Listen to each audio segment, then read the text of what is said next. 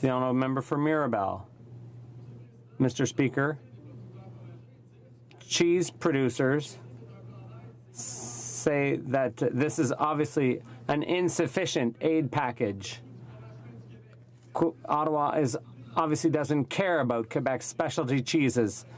Big cheddar producers are as eligible for compensation as fine specialty cheese producers.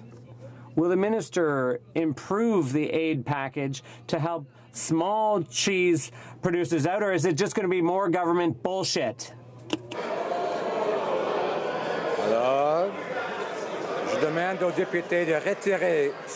I call on the member to withdraw that remark.